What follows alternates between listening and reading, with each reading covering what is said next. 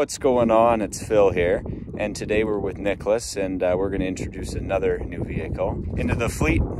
Hey everybody, this is my 1993 Jeep. Yeah, not much done to it. It's got like 300,000 K, pretty high. Got the 4-liter inline 6, the 5-speed, super winch, the Baja lights. Yeah, got the pretty shitty rubber on it. So hopefully get some new tires on it soon. Pop the hood, show you around.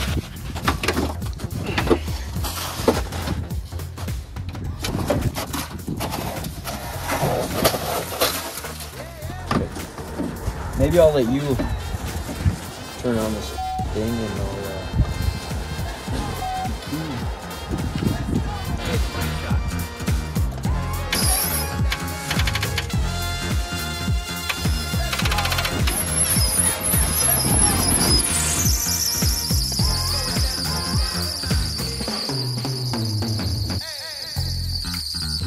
So what are we going to do to it here? well, we need a back window. So I don't know. It's kind of. I think they're like 350 bucks. So we're going to make one instead. Yeah, out of plexiglass because well, they'll probably break. Yeah, exactly.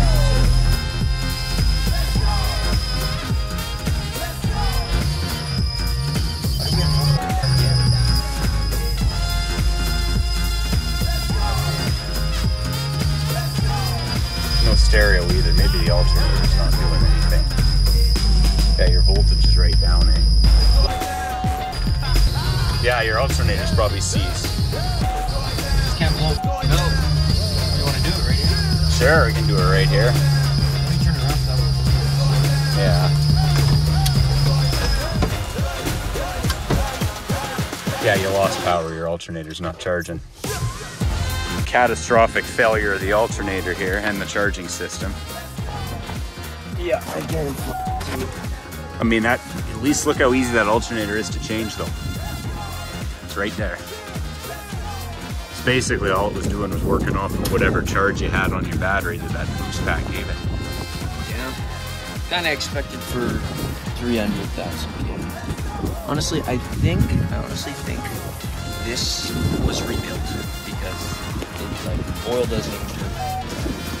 It doesn't smoke any oil. It's very possible. Really good when the alternator's on. So when I bought this Jeep, the hardtop back glass was smashed out for some reason. So that fits right in here. So we have to unscrew it, pull out all the broken glass, put it back in here. I guess we gotta glue it, and then it bolts. Let me do it like this. We got a bolt here, and we got a bolt up here. So I'm just pre-soaking those. High adhesive, pressure resistant synthetic grease. There you go. Anything really. I mean, I like that deep creep stuff, but I don't have any. Okay. You can do this without breaking it.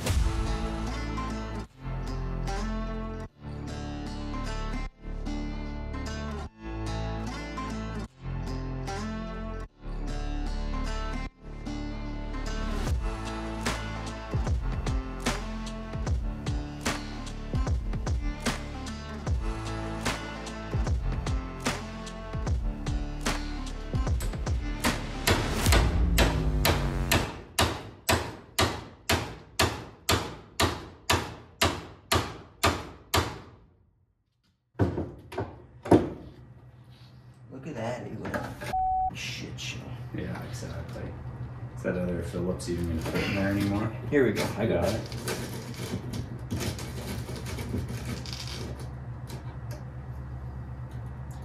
Sometimes, Phil, you gotta f around to find out. These are probably f***ing kibosh as well.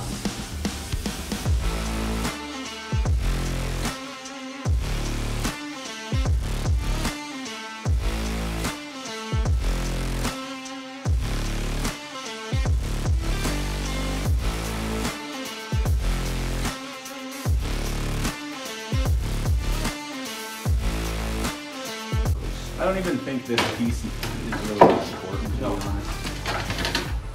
Well, it does hold these. Oh, does it? Yeah. Well, actually, no, it doesn't. Oh, no, it doesn't. Pull the bitch up. There you go.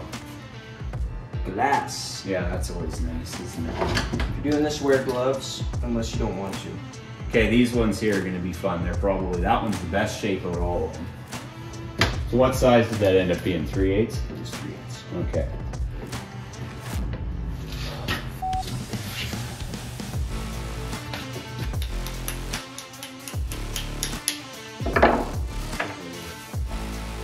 Rough as well.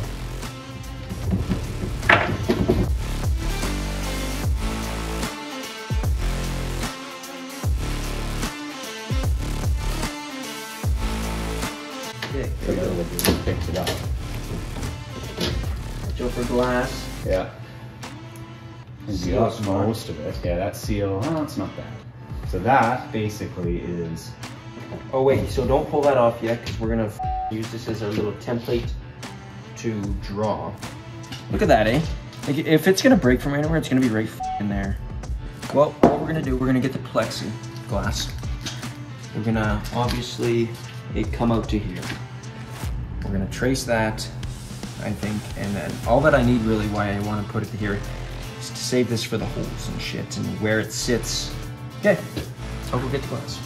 What I'm saying is that this, the glass goes upwards, of course. So I'm just going to line it up so that it's like flush with that underneath with this, the glass broke. So this is all still all glass. As you can see, this will, I don't want to pop that up, but, and then I'm just gonna trace that and then butt it up with here because I know it'll for sure go in that hole as well.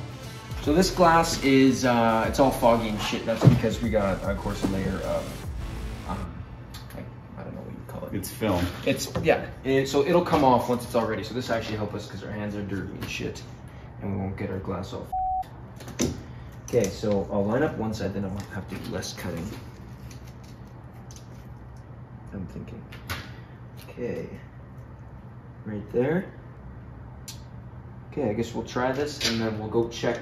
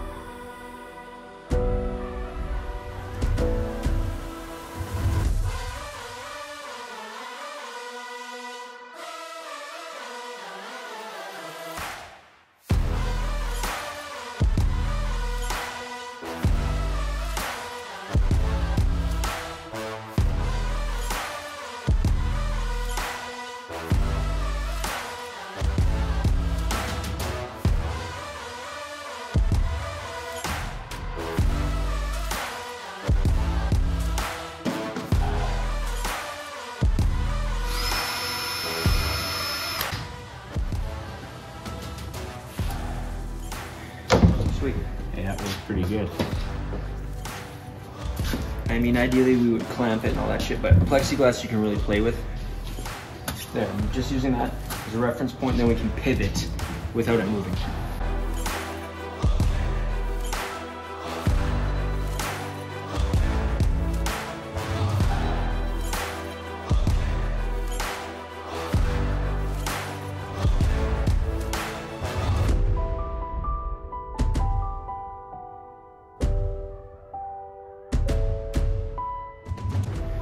So we got our holes cut, but the thing is now we got to make it actually slightly bigger because now it has to slip in.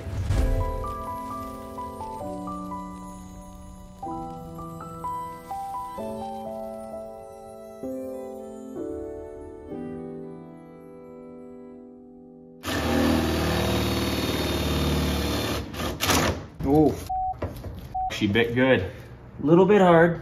That's tighter than snake. It looks good. Hey, I tried calling you.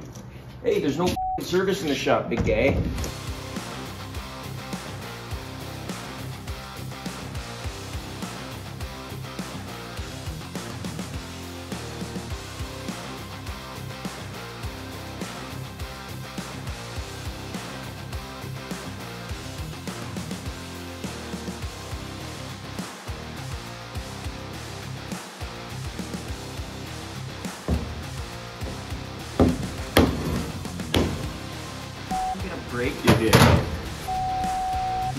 it's on there, it's fine. Don't. No, it's got to be pressed up against. You got to pop it off. You guys should get Where's the drill? Silicone. I do have silicone, guy. What are you looking for? The drill. I just got to hone this a little bit. Just catching a bit. Wait.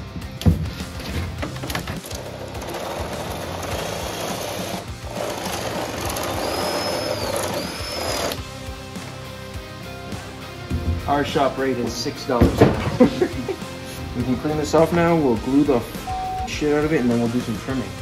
I'm just gonna scrape this shit off. Kind of like best I can. Maybe get some new weather stripping when it's warm out, but it's cold. But I will scrape this off just so that we get a clean butt finish.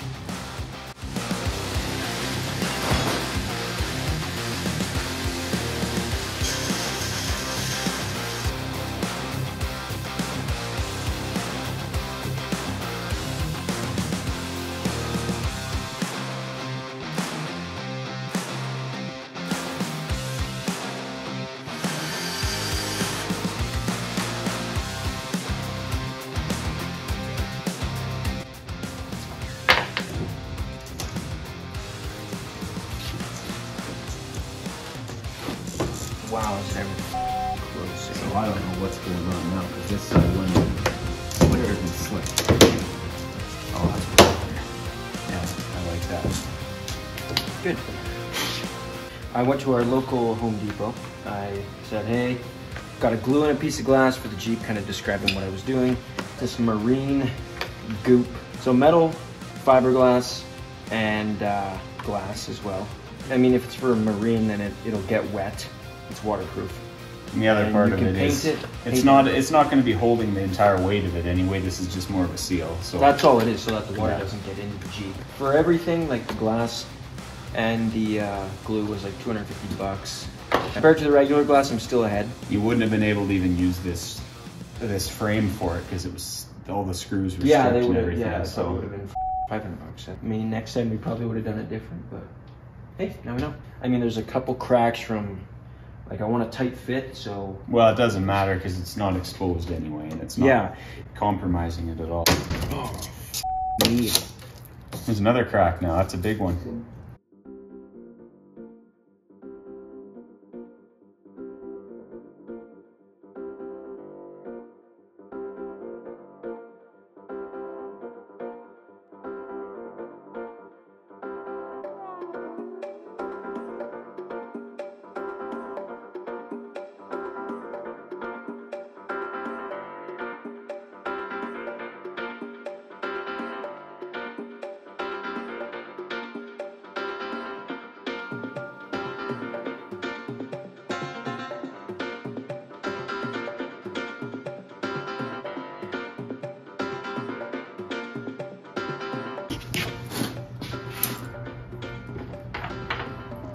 Frame's assembled now, and we just used some new bolts all the way through.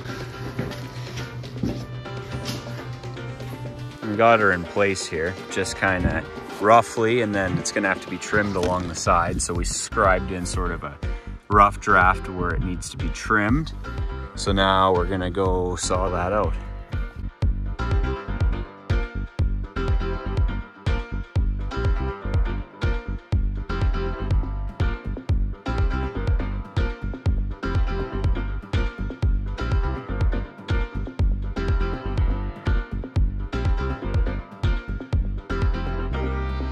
Okay, it's a few days later, and yeah, we got a whole bunch more snow now, so this is gonna be fun, but yeah, we're gonna get it done today. We have to. Yeah, no snow got in here, thank God, and it's actually making heat, kind of like a little sauna in there. So what we're gonna do is, we can't take like a measurement like that, for instance, and drill right there, that won't be accurate. So what I'm gonna do is, we'll get a ruler out here. I'll kind of go straight across and just kind of grab the center of that, and then in line with the bolt there. And then I'll put it down like this. And then that's about as accurate as we're gonna get. We're gonna do a slightly bigger hole so we'll have some room to play. But either way, we got some washers and that's all like a rubber gasket and everything. And yeah, we'll repeat for the other side. Now that we've got the pilot holes drilled through, lined up, Just gotta make it that size. Well, we got it hung now. There wasn't really much to film there, but basically just had to drill out the glass up here to accommodate the holes, and then it slides right in and it's nice and flush. We just gotta take off the plastic. I mean, it's not like as full as what we wanted it, but one thing I would say is if you're gonna ever do this, do it when it's not cold out. Because we had a crack, which is a pain in the ass, but it is what it is. I would just recommend like probably like 0 degrees and up. It's like -20 right now. Don't use a, what do they call it, reciprocating saw or something? Yeah, Sawzall or whatever. I would use a bandsaw and just take your time. That's really, and have 2 people because you can't hold this glass alone. It is quite a bit of weight, probably what, 20 pounds, but it's just, it's how big it is. It's just really to keep the snow out and to keep heat in and keep us dry, and it'll work. Just a little bit short up here, but we can always figure something out for that. And can't open it because we got 33-inch tire here, so we'll have to take that off.